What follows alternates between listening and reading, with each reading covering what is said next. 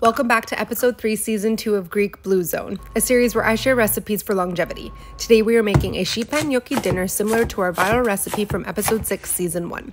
This easy dinner is inspired by the citizens of Icaria and their love of vegetables and ingredients you can understand.